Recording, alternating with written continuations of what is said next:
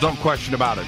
And every conversation, every show that we've ever done, I've just walked away just a little bit smarter. Some call him the beard of knowledge.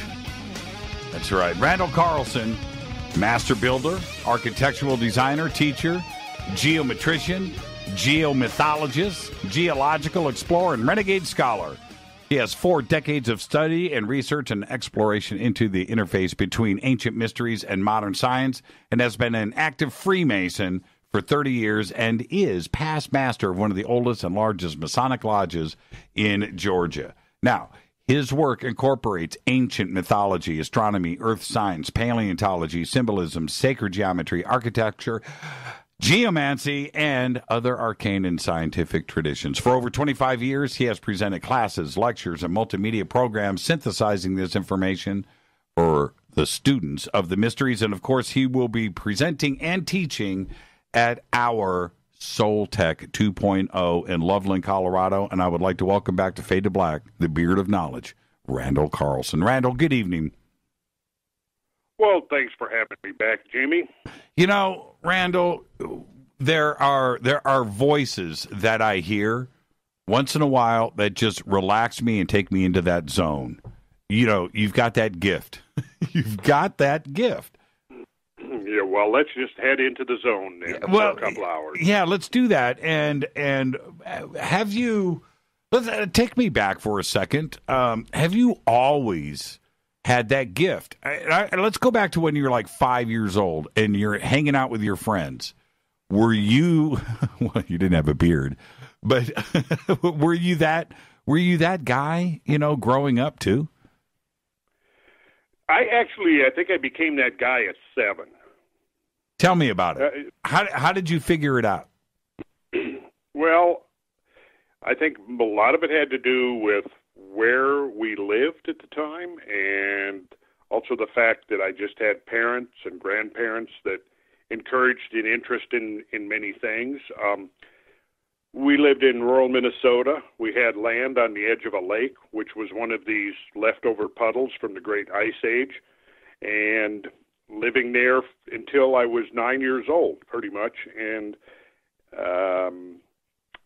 just becoming, how can I say it, sort of just becoming very much enchanted with this landscape. I actually then moved away for a couple of 2.5 years, but then came back and then continued living in the same area, on the same lake in a different house, but right up until I was 16. So then spent most of my first 16 years living there in this environment in rural Minnesota, and you know, I remember early on learning about the Great Ice Age and being really fascinated by that. And I couldn't have been 7 or 8 years old at that point, I guess.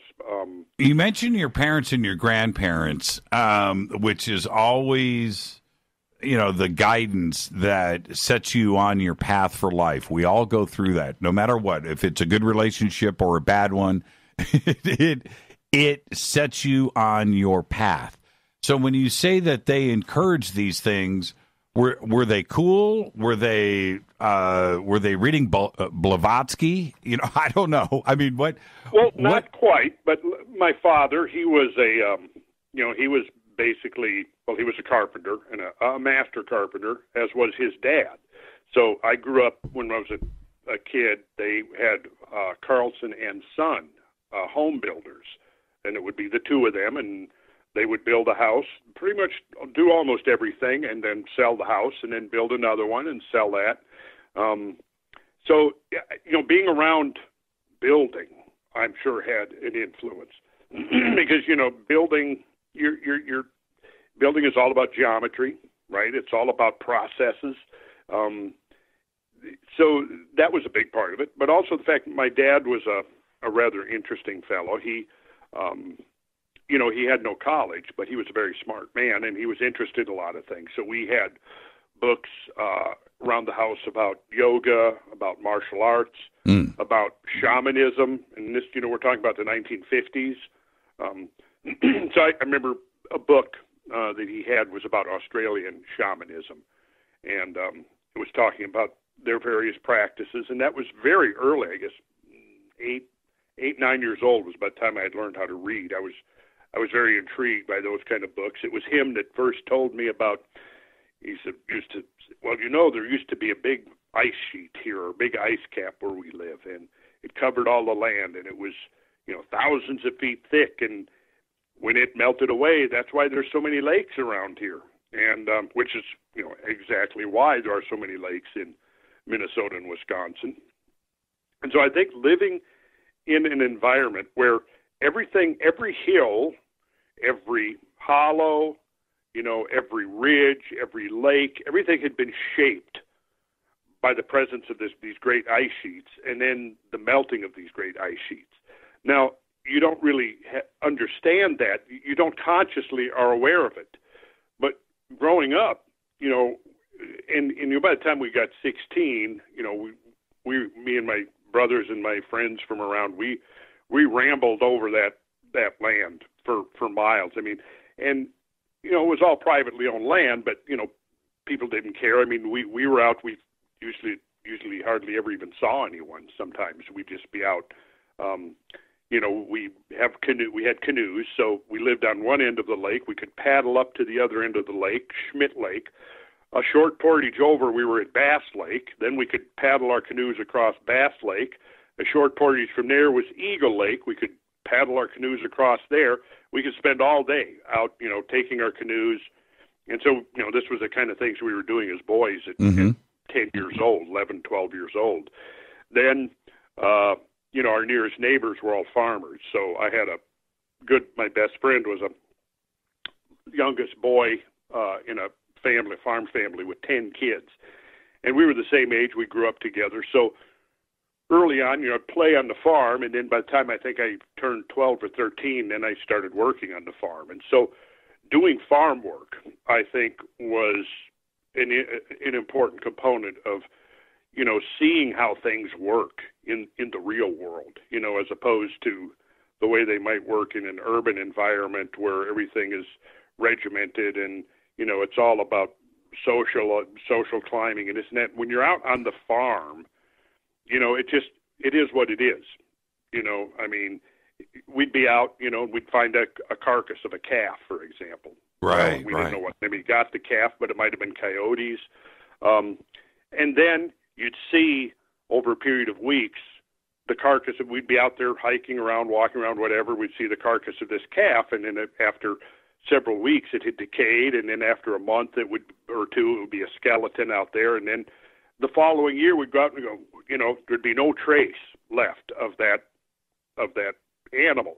And so, seeing things like that, later on I would think back to that often when I'm studying things, 30 years later, things like taphonomy, which is the study of fossilization and how an animal, what happens to an animal between the time it dies and the time it becomes a fossil.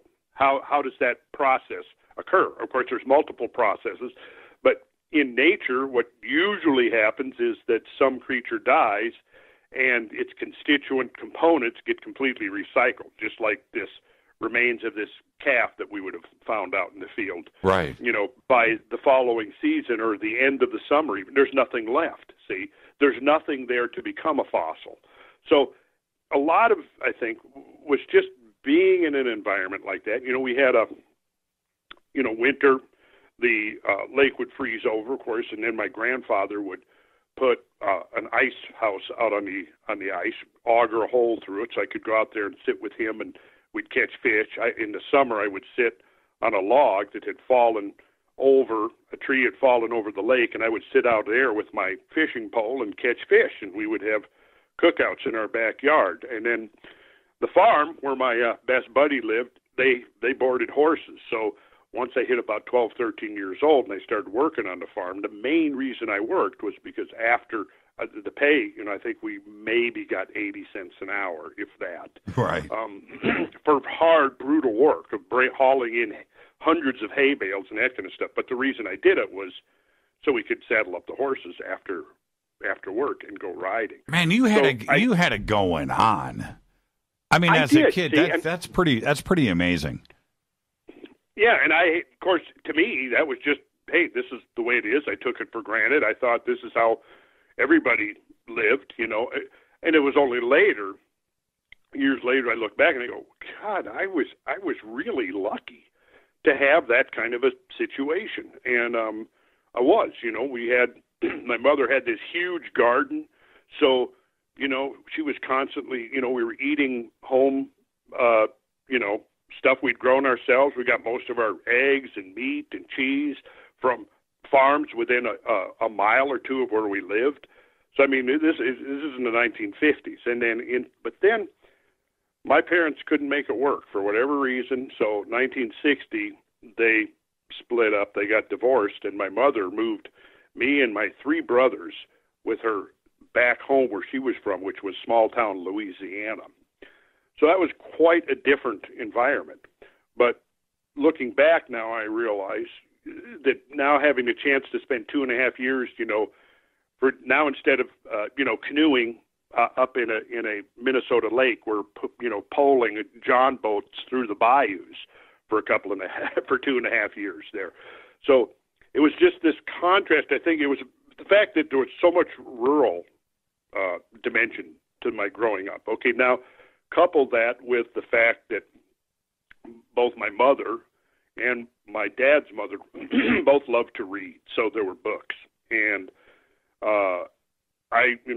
I guess let's say I was 9 years old. For my Christmas or birthday present, I get a subscription to All About Books. I don't know if you remember. Oh, yeah. I do remember that. Every month I'd get a new All About book. It'd be all about electricity, all about fossils, right. All about the weather. And I just really early on got very, very interested in science. I think. Well, let me jump in for 1 second, because you said something that had to affect you when your grandfather or your father turns to you and says, you're not 7, 8, 9 years old, and says, there was a few thousand feet of ice above our heads at one point. Mm-hmm. That, because you can't grasp it really how intense that is, but a few thousand feet might as well be 10 miles in your mind, right? Yeah. You're picturing that. But this is that age too. At that age, and to put it into context here, imagine the Sears Tower in Chicago with another 1,000 feet of ice above it, right? Yeah. or Manhattan, right? Mm-hmm. Completely with another 1,000 feet on top of that or more. That's mm-hmm. what was going on back then, and that will change you. It changed me the first time I heard it. Yeah. Well, here I am, 60 years later, and I'm remembering it. Of course, the memory has faded from, what it was. As you get older, it's kind of like maybe an old movie reel or something. It just gets worn and more worn. But I have these snapshot memories, and one of them is my dad telling me about that. There had been ice there, and we had a book. It might have been a book on geography. It seemed like it was a book on geography, and in there, looking at it, it had pictures. And in retrospect, I think the pictures were actually pictures of the Little Ice Age, because there were a lot of these woodcuts and sketches and paintings made, particularly during the 17 and 1800s, mm-hmm. when all the glaciers were growing so massively throughout the Alps and really around the world. Right. And the glaciers came down and swallowed up the farms in many cases. They moved into valleys. And we had this book that had some of those pictures in it. In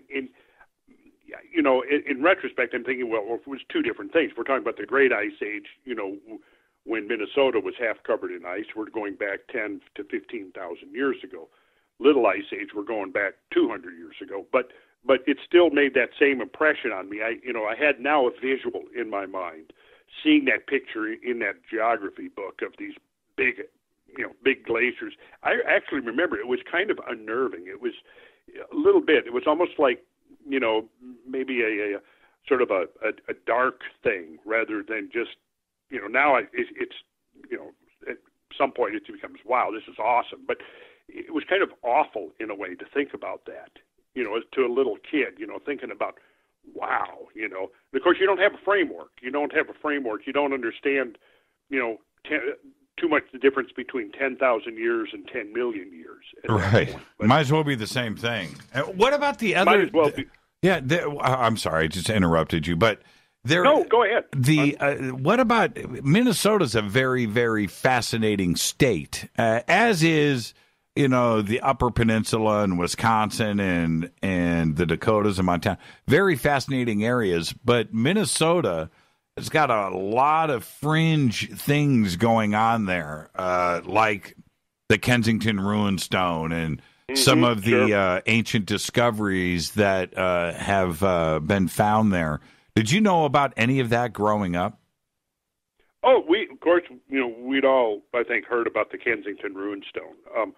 Although my memory of it then was that I certainly remember hearing about it early on, probably in grade school. Right. But I think the dominant opinion at the time was that it was a more recent hoax. Whereas I think now, you know, I think they're willing to concede that, yeah, it really is, 500 or 600 years old anyway. Mm-hmm.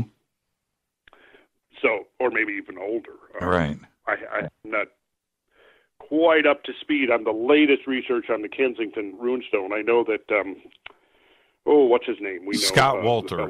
Yeah, Scott. Scott Walter. Yeah, he would be the man to ask on that. Oh yeah, we talk to Scott all the time. He was on with us last week. But I recently saw I found a documentary. This is no joke. I can't even believe it. This was 6 months ago. I'll find the link. I'll find out what it was, and I'll get it to you. It was literally a documentary from the 70s. You know, square frame, right? 3:4 ratio, right? Documentary of ancient artifacts from Minnesota. Right? Yeah, it was crazy.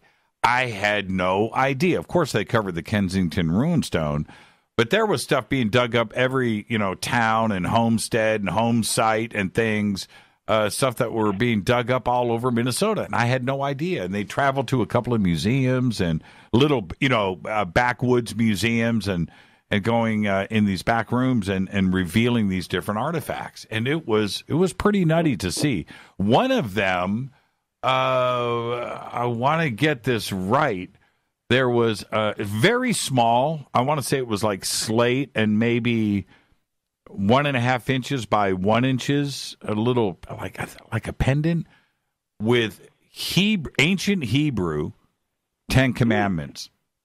Right? Dug up in Minnesota. Yeah. and I saw this documentary. I'll get you that. But that well, yeah, it reminds me of the old Frank Zappa and the Mothers of Invention song. Who could imagine that they would freak out in Minnesota was the line of the song. Yep. And here I was 16 listening to Frank Zappa, and I'm going, hey, well, at least I think one of us is freaking out. Yes. Yeah. Are you talking about the first album, Freak Out? The first album, yes. Oh, the very first. How many people know about Freak Out, the first Mothers of Invention album? I still listen to it to this day. And that was 1960. I'm going to go 8. I'm going to say 68. Maybe before. I'm going to go 67. Yeah. Might even be before that. Absolutely. Yeah, well, you know, here's how much I used to listen to it. Well, I'm about to get upset from watching my TV and checking out the news until my eyeballs fail to see. I mean, to say that every day is just another rotten myth. And when it's going to change, my friend, is anybody's guess. So I'm wishing and I'm praying and I'm hoping for the best. Each time I hear him saying that, there's no way to delay that trouble coming every day. And I could go on, but I won't. But see, I do it all the time. I remember that from 1967. Yeah, Jimmy. So you ready? That's how religiously I listened to it. June 27th, 1966. Holy crap. Okay. 66. Yeah, wow. Yeah. I didn't get it till the following. Yeah, I bought that in the summer of 67. That's when I bought it. I can tell you right now, and Frank Zappa's had this effect on anybody that's a Frank Zappa fan. Pretty much I could recite Any album that I was a fan of, going back to the mid-'70s of Frank Zappa, I can recite word for word every song on every album. Right? I can do it. I can do it. See, no I believe problem. it. Yeah, no problem. I do it all the time. See, that's why I knew you were cool. You just that was the big reveal right there. Now, let's get this set up for when we return. At what point did you take the right-hand turn where you went, okay, all right, this crap ain't right. We're being fed a big bowl of fruit and nuts here. What happened? What tipped the scales? That happened between the ages of 16 and 18, clearly. At 16, we had been living out by the lake there in rural Minnesota. It's summer of 1967. My mother's still living in Louisiana. She has now gone to work for WBRZ Television in Baton Rouge, Louisiana, which was, I think, the second largest television station. One of her duties, one of her jobs at the station was she set up, I'm sure what they call this job, but whenever entertainers or celebrities or bands or anything would come to town, she was responsible for setting up their venues a lot, the booking the hotel rooms, the limousines, all of this kind of stuff. So she had this pretty glamorous job, right? Now, I'd been living out in rural Minnesota, so other than the 2.5 years I was in small town Louisiana, I'm still living out there. I'm a pretty dumb, naive country boy, 16. I go to visit my mother, summer of 67. So first thing that happens is we start partying with The Who and Herman's Hermits and Blues Magoos and these bands that are coming to town, and I'm thinking, this is really cool. So we decide we're going to stay there and live. So me and my two younger brothers, who were my dad's boys, we move in with my mom. She has actually an apartment. She buys a house. We move into a kind of a swanky subdivision of Baton Rouge. We start school, and very first day of school, it just started going downhill. I got sent home. My mother, the day or a couple of days before school, my mother had taken me and gotten this expensive, of course my hair had kind of gotten bushy over the summer. She took me and got this, expensive razor haircut stuff. First day of school, I get sent home because they send me, my homeroom teacher sends me to the office. So they go down there. They had 2 fingers above my eyebrows. My hair, it's touching your ears and it's touching your collar and back. So I got sent home from school the first day.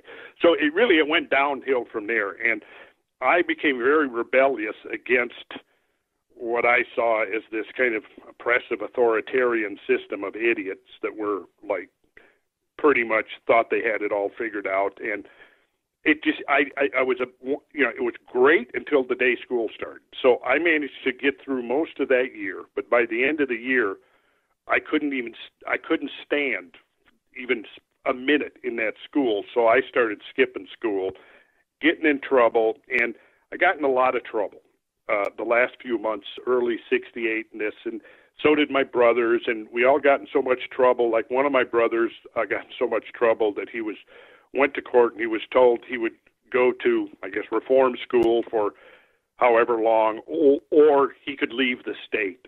So wow. We came back 1 year down there. I then moved back to Minnesota. And in the interim, my grandmother had passed away, who I was very close to. And in fact, it happened that summer of 67. We had come down there, and it was just a few weeks before school started, actually, when the news came that she had passed away. So I had this and I was very close to my grandmother. And so I had this kind of what would you say? I was grieving. I was internalizing this grieving. So I had this going on psychologically and emotionally when I went to this new school environment. So the second day, I guess it was a school, I'm going from one class to another, and I get surrounded by a group of the local, whatever. They were, the cool guys of the school, and they surrounded me, about 5 or 6 of them, to tell me how much they didn't like guys like me. So I kind of became an outcast for that year that I was down there. Gotten a lot. The people I started hanging out with were were not the good boys, the exemplary ones. They were the troublemakers. So after a year of that, I came back to Minnesota, and I had an attitude. I had really, within that year, developed this anti-authoritarian attitude. But once I got back to Minnesota, I kind of calmed down a little bit.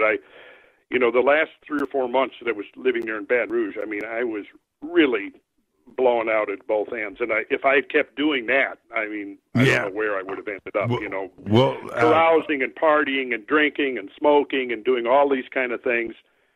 Came back to Minnesota, and I just calmed down. And then that fall of 68, I started hanging out with, went down to this place in Minneapolis called the West Bank. And the West Bank was like the Haight-Ashbury of the Midwest. Okay, let me jump in right there. That's a perfect spot. I got to take a break, and let's do it now. And West Bank, let me get that down, because that's where we're picking up when we come back. Our guest tonight, Randall Carlson. We're going to do it all tonight. We got a lot to cover. It's going to be a great conversation. Stay with us. I'm your host, Jimmy Church. This is Fade to Black. More with Randall after this short break. Stay with us.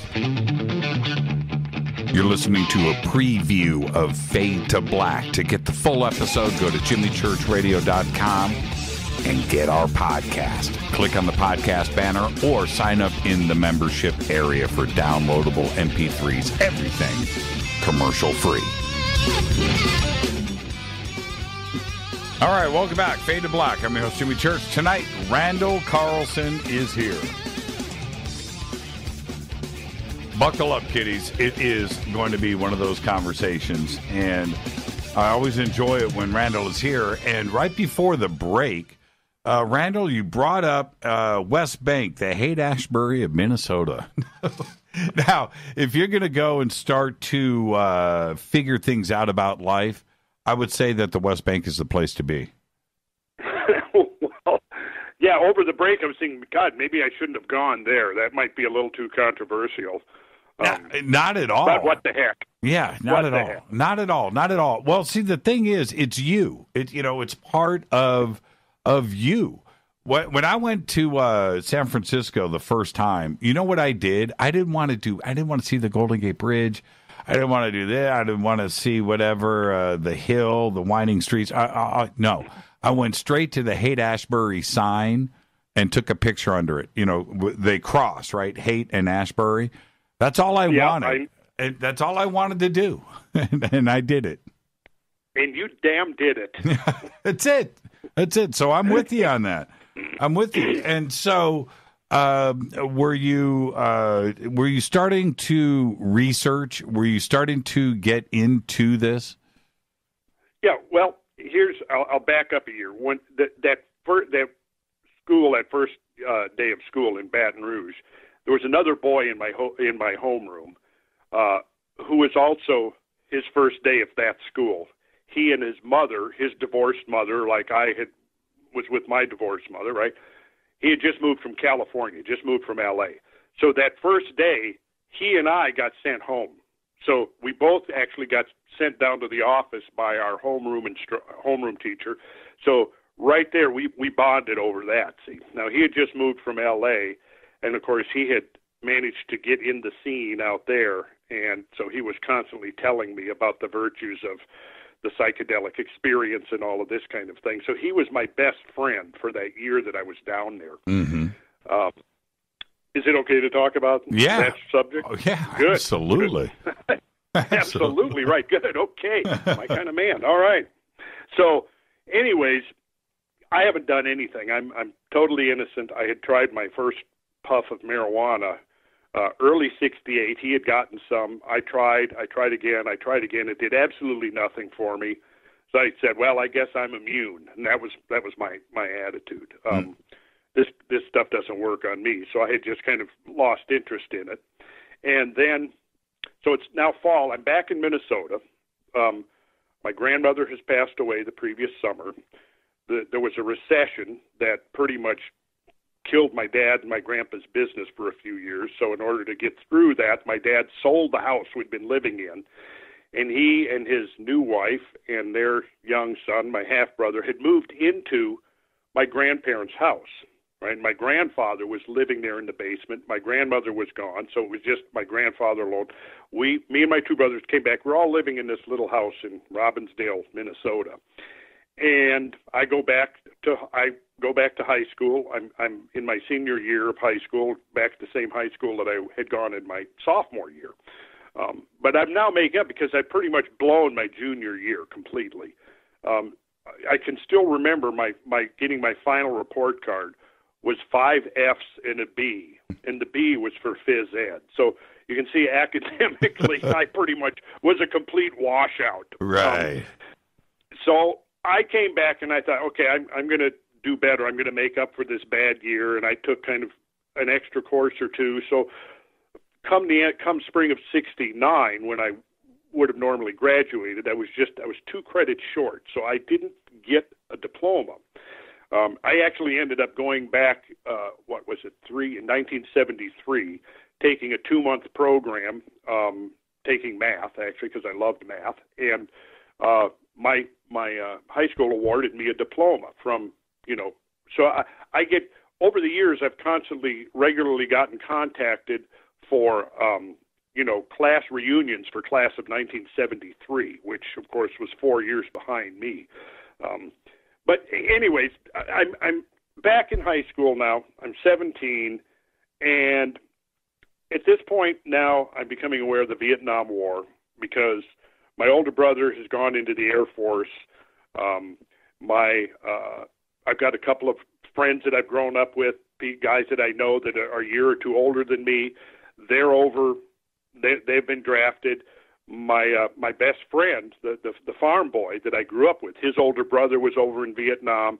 So up until this point, I've been pretty much oblivious to what was going on. It was just something on the other side of the world that didn't involve me. As a kid, that's kind of how you get through that stuff. In my teenage years, I was more interested, at 15 and 16, the things I was interested in, which mostly, I guess, at that point was girls, kept me distracted. I didn't pay any attention to the Vietnam War. Now I'm back in Minnesota, and suddenly, it's 68, and that's the big year. That's the Tet Offensive, and where things really began to go crazy over there. That was when the demonstrations really began in earnest. It was, the assassination of Robert Kennedy, the assassination of Martin Luther King, the riots at the Democratic Convention. So, all of this stuff is going on, and I'm 17, and I'm really just now becoming aware of all of this and realizing, oh my gosh, the things that are going on out there in the world are going to affect me directly, whether I like it or not, apparently. Yeah, the contrast between growing up in a rural area and not, your world is, the forest and the lakes and your home. Yeah. And now we have riots in Detroit and Los Angeles and in Chicago at the convention, and assassinations and this brutal war going on in Vietnam, and the activism that was going across this nation with your generation. And you start to realize at that point that the world is not what it seems, right? Exactly. And so there's these two contrasting things going on. On the one hand, there's the war, the ever-present war. It got to the point where, it was like this black cloud hanging over you every day. Whereas up until, I guess, I would say that summer of '68, when I moved back from Baton Rouge, is when I really, started thinking about, oh yeah, there is a war going on, and it's getting bigger. And I'm knowing people now that are getting sucked into it, getting drafted and being sent over there. And then I had, I won't give the whole name. His name was Tom. I knew these two brothers. They were living on a neighboring farm. I'd ridden the school bus with them for years.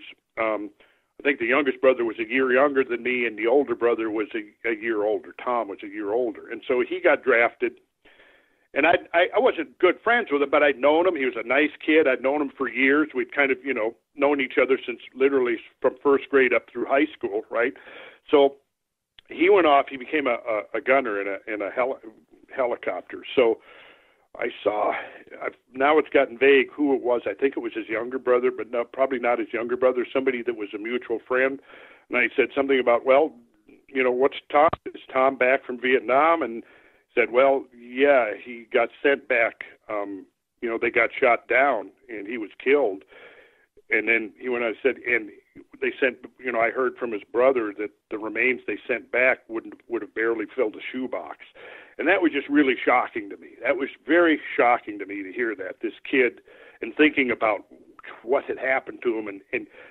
I remember that was kind of a turning point for me, where I really started going, what the hell is going on here, And so it's fall of '68 now, and I'm thinking about a lot of things, and I was a fervent reader. I read all the time, and the Life magazine had come out, or was it Look? One of the two had come out and had done a feature article on LSD, and, it was actually probably a few years older before LSD became demonized, as it was really during the Nixon years, when they were still thinking that LSD was going to be a very positive psychological tool. Right.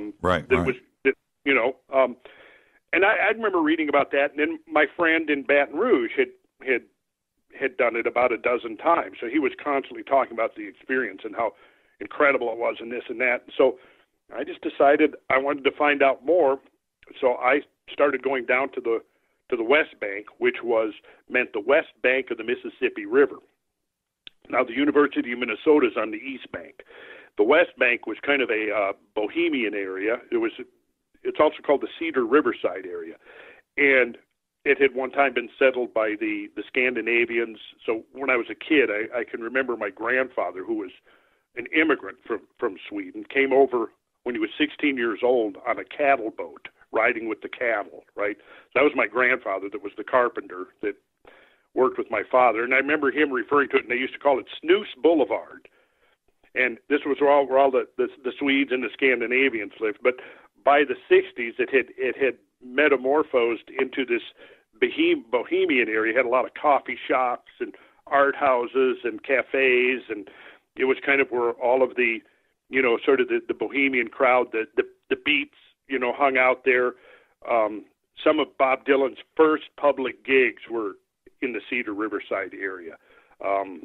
There was a whole music scene, and then of course, 66 to 68, you could go down the street just like you could almost, in any big major city, and it's like an open air market. There was like 2 blocks. It was literally like an open air market. You could eat anything you want for the most part, right? Yeah. So I got to know some people down there, and I pretty much, before I knew it, I was part of that whole scene, for the next year, and I experimented a whole lot.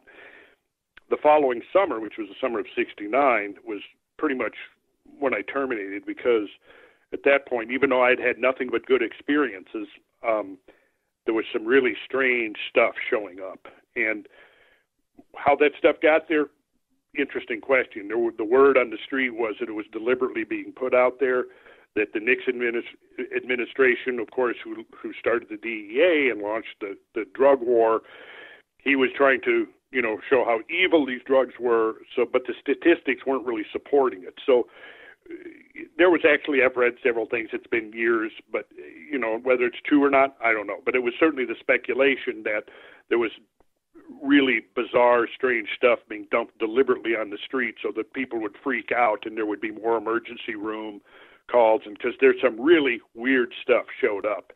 And at that point is when I decided I didn't know what I was getting anymore. So, at one point I was second in line to Sandoz Laboratories, third in line. It's Sandoz Laboratories. So that was the source, and then that source ended. So kind of my experimentation was fall of '68 to the fall of '69. And then I quit because, you didn't know what you were getting anymore. It became too risky. But in that interim, I felt like, and I also did a lot of peyote. I'll admit that too. I did that about a dozen times, and I would do it. I discovered that if you went out into nature, that was really the place to do it. Right. And it opened my eye. I mean, I'll have to say that summer of '69, having these experiences out. We would go camping in western Minnesota, for example, or go up. There's a place we used to go called it was the St. Croix, along the St. Croix River. Now, the St. Croix River forms the border of Minnesota and Wisconsin for pretty good ways, maybe 100 miles or so, and it's got its head. The head of the St. Croix River is almost up to the southern terminus of Lake Superior. Now, where we used to go, even as kids, we used to go there. Our dad, and I'd go up there with my dad and with my grandparents sometimes. There's a place called St. Croix Falls. And in this, what it is, it's a basalt bedrock outcrop along the river. And along the shelf, which is maybe anywhere from 50 to 100 feet, there's a basalt shelf on the west side of the river there. And in that basalt shelf are these gigantic potholes. Some of them are 20 feet wide and 80 feet deep, round circular holes that have been drilled into the bedrock, right? And in fact, when I was guiding Graham Hancock across the Pacific Northwest, we ended in Minnesota at Minneapolis for the Paradigm Symposium. But the last site, what I did was I took Graham on, we visited dozens of sites so that he could understand the catastrophist geology that he was writing about in Magicians of the Gods. Our last field stop was these potholes on the St. Croix River. And I have some really interest. I was down inside one of the potholes. I've got a really great picture of Graham peering over the rim down into this, the one I mean is probably 40 feet deep. But so I had gone there as a kid frequently, and I would certainly have to say that pothole, those potholes there, were very intriguing to me. And I remember my grandmother telling me that there had been, that they had been eroded by water, lots of water, And so, of course, now I understand that, yes, what happened there, it's a constriction in the bedrock, and you had this tremendous meltwater flood discharging off of what's called the superior lobe of the Laurentide ice sheet. So when the ice was melting back catastrophically, these huge meltwater floods came down and essentially cut the canyon that is now the modern pathway of the St. Croix River. So that was one of the places I used to go to do my, experiences. Or camping out on the prairie of western Minnesota was another one. And so being out there and there was one in 1969 where we were, doing some really nice stuff. And we had set up our tents. We were going to camp out on this ridge in a place called Pipestone, which is refers to the stone that the Plains Indians would quarry to make their peace pipes out of. And this area where we were camping was always considered to be sacred land. And even warring tribes, when they were there extracting this red clay stone to use for their peace pipes, recognized the sanctity of this area and wouldn't engage in any violent or aggressive acts there. So we were camping there, and this storm front came up, and right in the middle of this tripping on this stuff, was in what turned out to be the most ferocious storm of the decade, according to a park ranger we talked to next morning. So coming through that, it was just like this experience of the raw power of nature. Right. And I became so, just obsessed with this, really, how the world worked, how the natural world worked, how phenomenal and how miraculous and how profound the whole system is. That summer of '69 is where I totally came away with these experiences, convinced that there was something major to understand about this world in which we live, that there's a mystery. Everything about it became mysterious to me. And since then, I've been obsessed with curiosity about what is and of course, I can look back now and I can remember, like, for example, there was a hill where we lived there. There was a hill to our east where I could go up on this hill, and it gave me a very panoramic perspective of the land for miles around.